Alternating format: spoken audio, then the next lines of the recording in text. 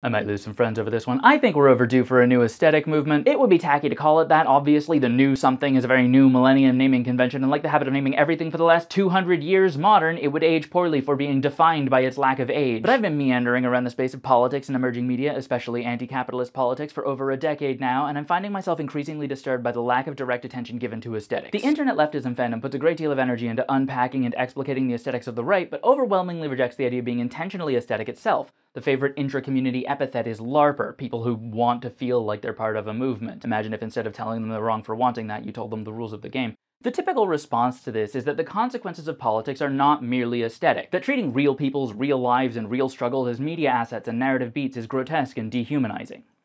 This is true.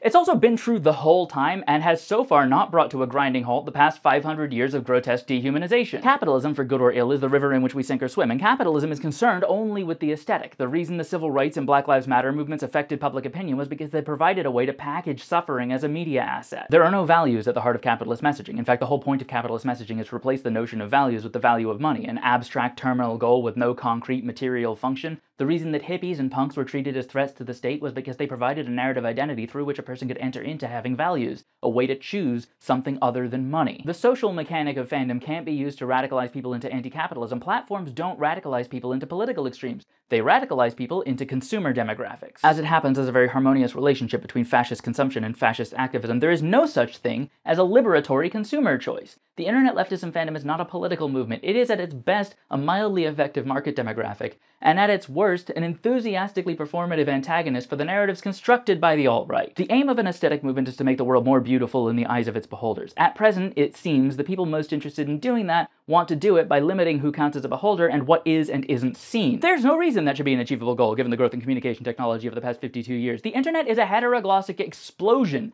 bursting through the illusion of unified voice and vision in a maximalist cacophony of perspectives in both authorship and curation. Media activist efforts to achieve a unified voice and vision reject that one glowing asset to insist instead upon erasing or demonizing the forms of beauty observed by the people they propose to save. People of good conscience trying to do the right thing hasn't been working, and I'm beginning to think that, like happiness, justice can't be achieved by trying for justice. Outside the emerging media space, there are people doing the work and doing it well, but the lip service paid to those communities by the internet leftism fandom manifests in clumsy, disruptive, and unsustained attempts at support. In the same paradoxical way that man's pursuit of mastery over the earth has led to its imminent destruction, the pursuit of mastery over the public destroys publics. For the time being, I'll take no further part in it, and will instead be focusing my attention on the rhetorics and aesthetics of emerging media.